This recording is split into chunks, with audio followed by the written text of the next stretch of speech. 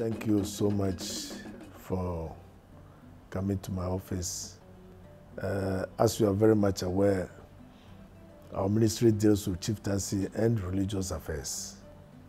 And since His Excellency the President Nana Addo Dankwa Akufo-Addo appointed me, I have steered the affairs of this ministry for the past 2.5 years. And I must say that even though it's been so challenging, but we've made a lot of strides. On the part of the chieftaincy, we know very well that the constitution of this country gives the rights for the existence of chieftaincy in this country. And so what the ministry does is to monitor and ensure that all the houses of chiefs do the right thing according to the constitution and according to the Chieftaincy Act. So this is what we've been doing over the years. But the challenges that we have mostly have to do with chieftaincy disputes. And it's been so enormous that even though we do a lot, but at the same time, more also come on. For example, when I came here as a minister, we had about 352 chieftaincy disputes. Over the years, between 2.5 years, we've been able to resolve over 140 chieftaincy disputes. And yet, still we have a figure a little bit over 300. So that means still there are more coming in. And it calls for a lot of efforts. I want to thank most sincerely the presidents and the members of the various houses of chiefs, and most especially the president of the National House of Chiefs. They have done a lot for us to be able to chalk that success. And we hope that with more funding and resources, we'll be able to do much, much better. So on the chieftaincy side, we've done so well. There are so many of them that we've done out of the 140 that are well known.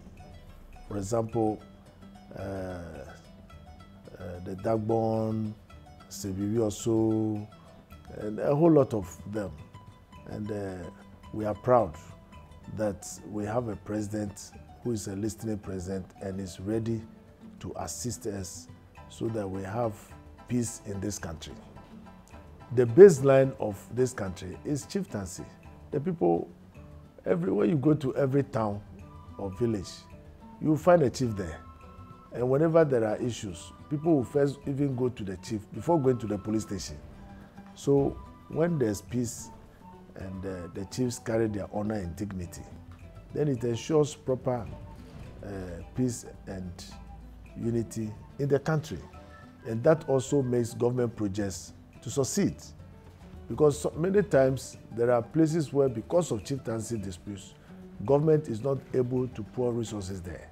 And therefore the people don't get developed. And then things go very bad. So we are doing our best, and we hope that we'll do better come this year and next year. Now, on the front of the religious bodies, we are very much in touch with all the religious bodies, Christian Council, Pentecostal and Charismatic Council. We are very much in touch with them so that we can be able again to bring harmony to this country. Even though there are also a lot of challenges. For example, there are some pastors who don't behave well. There are other churches who do things that go against the law. But every pastor or every church is supposed to register their church at the various district assemblies and the municipal assemblies and so forth, so that the district assemblies, the MMDCs, are supposed to cross-check as to their activities. And anytime any church goes against the law or the bylaws of the MMDCs, those churches are supposed to be closed down. So that is the law. But at the same time, we also have all these Christian bodies that, of course, do regulate the members of their churches to ensure that they do the proper things. So sometimes you might have some churches that are not registered. Whenever they come here, we advise them to go and register with those existing churches or those existing religious bodies so that they can also be regulated. If they don't do that, then of course the law will catch up with them. So this is very important. Now also we tried as much as possible to bring up what we term the pilgrimage. For so many years, a lot of Ghanaian Christians have been yearning to go on pilgrimage to the state of Israel. And this started a long time ago, but it's not been successful. But I want to assure you, and I'm very proud, together with the team that I have here, the chief director and all the directors and the workers here, we've been able to come up with a proper plan for pilgrimage to the state of Israel and other countries like Italy. What have we done? What we've done is that this ministry has set up a planning committee that plans pilgrimage every year and announces the dates for pilgrimage and ensure that all the people who want to go on pilgrimage abide by certain rules according to the forms that we have developed. 2, we have also instituted a screening committee that screens everybody.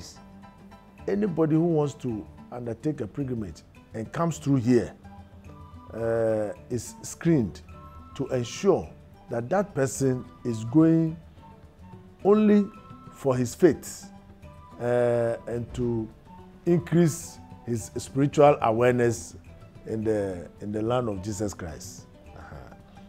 And so we started it in 2017. We had about 50 people going. 2018, we have about 200 people going. And 2019, we are having more than 300 people going. It simply means that we are succeeding.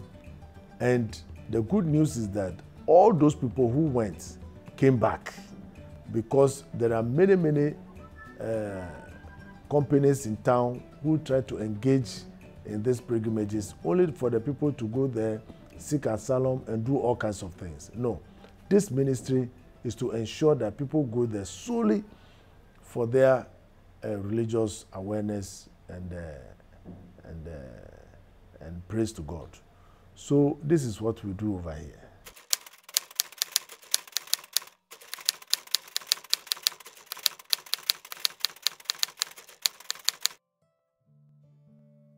Very well.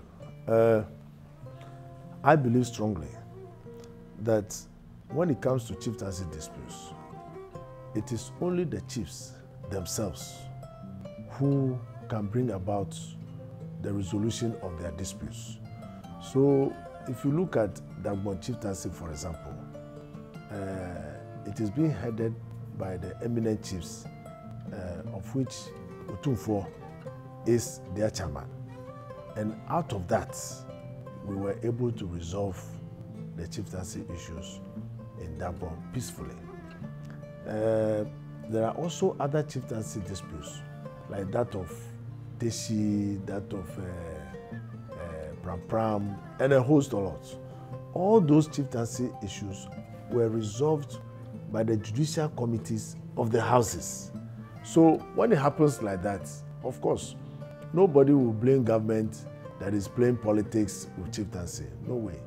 So that is the firm mechanism that I believe strongly, that if we abide by that and respect the houses of chiefs and let the chiefs resolve their issues through their judicial committees, then of course we'll be able to have a better resolution to their matters. It is that many people who have taken chieftaincy disputes to the courts have been referred to the various traditional councils and the regional house of chiefs, because the system is there. At the traditional council, there's a judicial committee which resolves matters. If you are not satisfied, then you appeal at the Regional House of Chiefs. If you are not satisfied, then you appeal at the National House of Chiefs. If you are not satisfied, before it goes to the Supreme Court.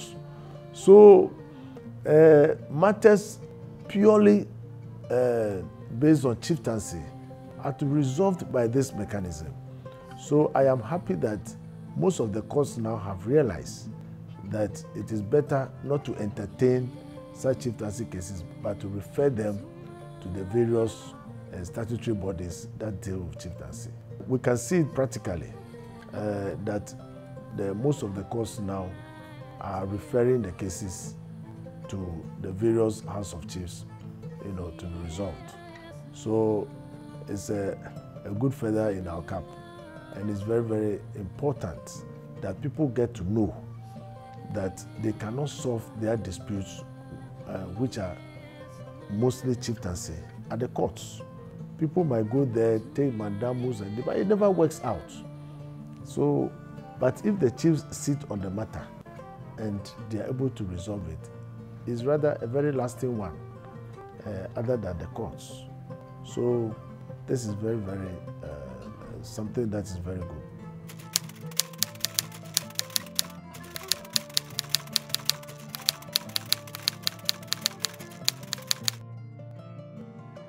The base of our society dwells on chieftaincy.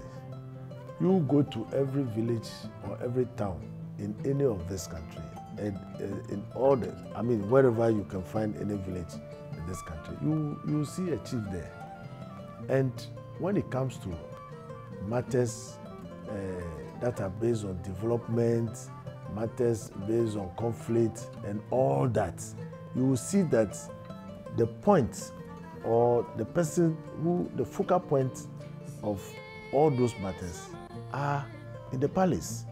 So it means that if the chief is able to understand is able to understand that he controls a lot on the ground, I believe strongly that a lot of things can be done. And as I said, no government can succeed if the chief does not believe in the development. If the chief, once the chief takes up the fact that you can develop his area and he believes in it, then it will be accepted by the people. So chiefs stand a lot for us to gain as a government. And that is why the president is very much concerned about all the disputes in this country and is assisting the ministry to ensure that we resolve most of them.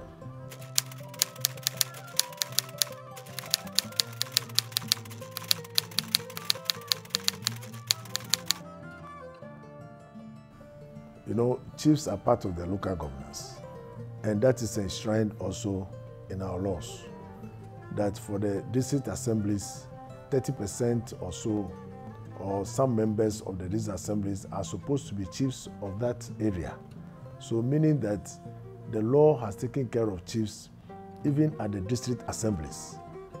So that also means that the chiefs know that they are part and parcel of local governance. Without the chiefs, so therefore the assembly cannot be complete. So we understand that and we know that using the chiefs to develop the area is a very important tool for government. And you cannot go to a place and reject the chief. Then, of course, nothing happens in that area. Absolutely. So we, as a government, we know and we trust that if we believe in the chiefs and give them the resources and take care of them and allow their system of adjudication, then, of course, government will have peace and harmony so that our programs and activities can be successful. And then the people of this country can also enjoy it. So it is very important that we take care of the chiefs. Yes. And that is why all the houses of chiefs, government takes care of them, gets them their vehicles to work, give some allowances and some assistance, and then there's a registrar at the House of Chiefs and the traditional councils. There's also a council. There's always a lawyer for every House of Chiefs, so that in their deliberations they can also be guided by the law. So at the end of it all, when they come out with an adjudication, or when they come out with a report, you can find out that it is very concrete and it works for all of us. Yes.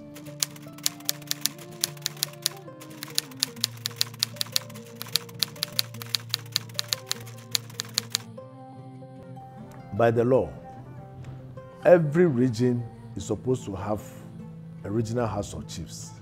So once a new region is created, then it behoves on government, especially the ministry, to ensure that a House of Chiefs is established for that region. So now we have 6 regions, and therefore the ministry is working very hard to ensure that those Houses of Chiefs are established. How do we do that? It means that now a new LI will have to come out, to redefine where every chief belongs. If you take Brong Ahafo, for example, now I think 3 regions are carved out of it, and then the northern region. So a new LI is being prepared to be sent to Parliament to be endorsed, so that we can have those members of the House accepted by the region. Once Parliament passes the LI, then of course we will go to the various regions and then institute the House of Chiefs according to the members that are in the new LI.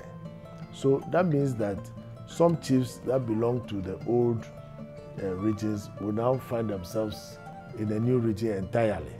And then once they are constituted, that means they will have to meet and decide on who is going to be their president and the vice president, and so on and so forth.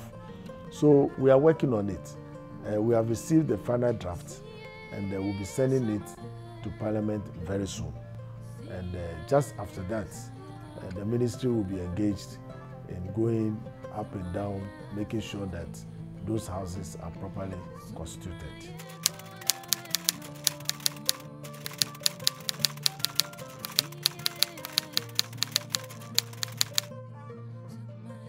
Yes, of course, because when the regions were being created and the day they were receiving their CIs, you saw that it was the chiefs who came to receive the CIs. So they know very well, and there was a referendum on which all the chiefs were engaged, they were involved. So they know very, very well what they are doing.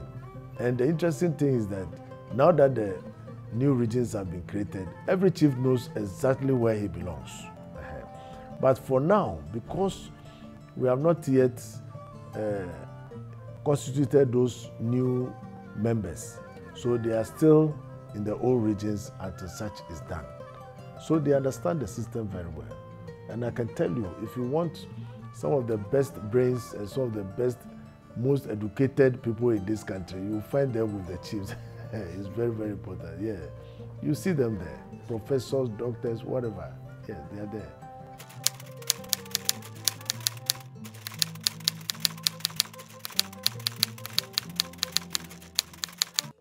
Even though there are religious organizations and religious bodies that try to control their various members, but then it is very, very important that in this country we have a national policy that will guide religion. Not only that, we have a policy that will also allow all the religious bodies to understand where we want to go, where we are coming from and where we want to go. So we have been mandated by Cabinet to come up with a national policy on religion. And that is also something which is very challenging. But I can tell you now, and I'm happy to announce that we are almost getting to the end of it. Once you draw the proposals for national policy on religion, you have to call the stakeholders So we are now in the process of calling all the stakeholders also to come in, look at it, debate on certain items within the policy, and once it's accepted by all, we'll go back and present it to cabinet. And that will be the national policy of religion for this country, so that nobody can go about worshiping or doing anything that does not go in tandem with the policy. We are not saying that we are stopping people from worshiping what they want. No. And if we are talking about national policy on religion also takes care of all religions, not only Christianity nor Islam, both traditional religion and any other religion. I hear there are Buddhists also in Ghana here, and there are a whole lot, a Kanka and so on and so forth. So the policy guides everybody as to how to harmonize religion with governance and peace in this country. It's very, very important. It does not limit people from believing in what they think, but it is something that guides all the religious bodies and all Christians of this country as to how we want to worship our gods.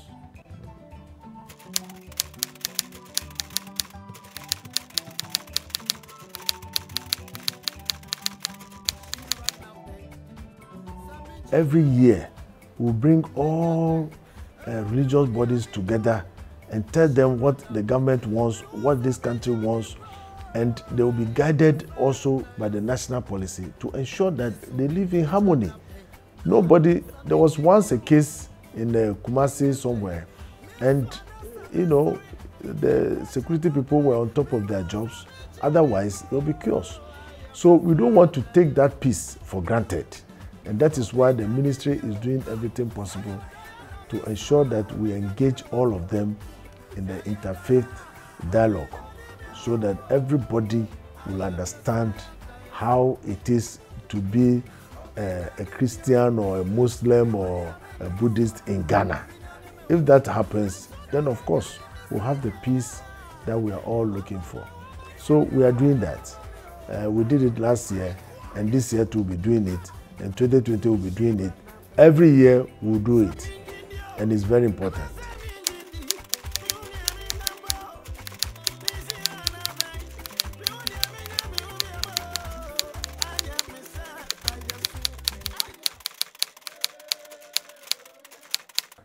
Every nation is defined by its culture, custom, and tradition. And you can see that if you look at the chieftaincy side, the chiefs are the ones who embody culture and tradition. Also, if you look at the religious body side, people understand how we worship our gods in this country. So it is very, very important that people outside this country tend to understand who is a Ghanaian. What does he do? What does he believe in? How does he live? Before they would like to do a business with us. So it is our mandate to fight hard to sell ourselves to the outside world, so that nobody will look at Ghana as a place where maybe if you come here, you can't live here. By exposing our culture and tradition and customs. Last year we were in Dubai. Even this year, I was in Germany on a Kente festival. And many people come here, a lot of Germans come to Ghana, and they just look at Kente, but they do not understand even the colors. They don't understand how come a certain Kente is supposed to be worn at a certain time or at a certain fashion. So those things, we have to expose them to the people. We have to expose them outside. Once they get to know who we are, and what we worship, I'm very sure that they will be more tending to work with us and to trade with us and to come to us for business. So even though we are not directly engaged in trying to promote business, but of course we are engaged in promoting our culture to enhance business in this country.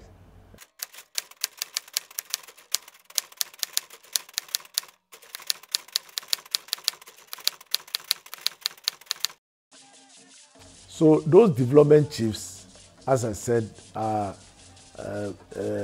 doing very well. Most of them try to help the community, and most of them also go to showcase our custom and tradition outside. And as I speak to you, there are so many foreigners who are in this country of the year of return, and most of them were being attracted here because they have seen other foreigners being installed as development chiefs. They have come to live here and so forth. And it tells the good story of Ghana, that foreigners can come and live here in peace as far as they live by our laws. So it is a very, very good thing in that aspect, and I will encourage most of the chiefs to look around their areas and see those people who deserve to have that honor. And let me say like this, a development chief is not only for foreigners, also Ghanaians. Depending upon what you do in your community, you can be installed a development chief. So that is where it is. And let me also say that the year of return has brought many people to this country. And also Ghanaians need to know that all this chieftaincy, custom, this, that is all coming out of this ministry. And so if they want to contact us, as we said, we have a website, www.mcra, that is Ministry of Chieftaincy and Religious Affairs. So www.mcra.gov.gh. If you go on that website, you'll get to know a lot about us.